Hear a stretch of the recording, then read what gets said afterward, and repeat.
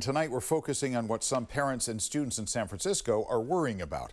The school district is facing a severe financial crisis, and just about an hour ago, the board wrapped up a special meeting to try to deal with it. ABC 7 News reporter J.R. Stone was there talking with parents who want to know if their kid's school might close. He's in the newsroom with the story. J.R., the school year just started. This isn't what anyone wants to hear.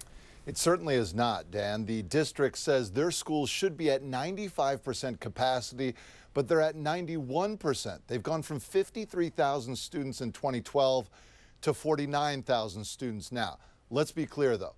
This is the start of what will be a months-long conversation about what they should do and what they will do. No schools have been put on the chopping block just yet.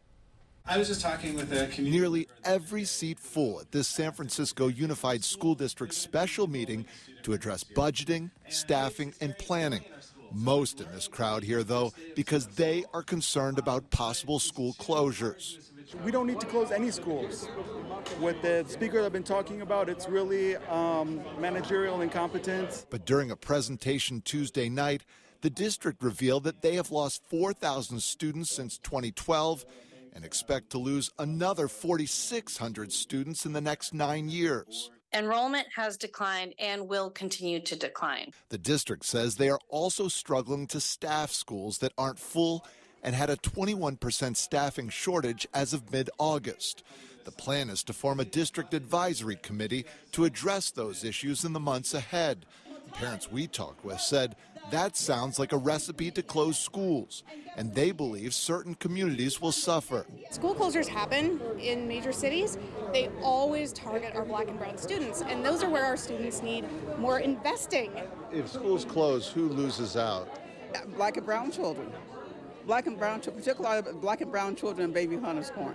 The San Francisco Unified School District uses a choice-based system where kids can apply to schools outside of the neighborhood they live in. The dark areas of this map show where students live, including the southeastern section of the city. And the dark section of this map shows where they go to school. The schools serving low-income kids, more black and brown students are getting fewer requests. Then their enrollment goes down. Then they lose staff. Then they can't make their programs. You know, it's worth noting that the school district has a policy to move to a zone system for our elementary schools that has basically been pushed to the back burner. Multiple commissioners discussed the idea of going to a zone system to better identify where changes should be made. As of right now, though, that's one of many ideas being talked about. So the plan is to now put this district advisory committee together. The school board won't actually vote on any sort of plan until April of next year. So lots of work to be done going forward. The district either needs to bring in more money, reorganize what they get, or cut money, and all of those equate to some sort of changes. J.R. Stone, ABC 7 News.